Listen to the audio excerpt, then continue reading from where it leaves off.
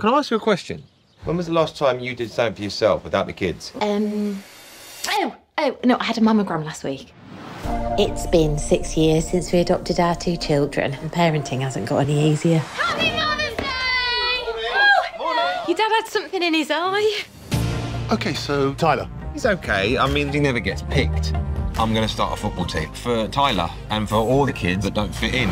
I lose it when people get in my face. Noted. And Princess. She seems a bit up and down at the minute. Have you been playing around with the thermostat? You got me. Sometimes I get friends over. We just can't tear ourselves away from the thermostat. Well, it's nice that they take an interest. If you ever need someone to talk to, I've got a shockingly bad memory and very few friends. My mum left when I was 5. I just want to find her. Why now, after all this time? I have things I need to ask her.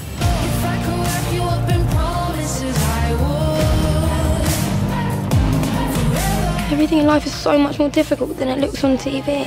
Look, life might not always be an even playing field.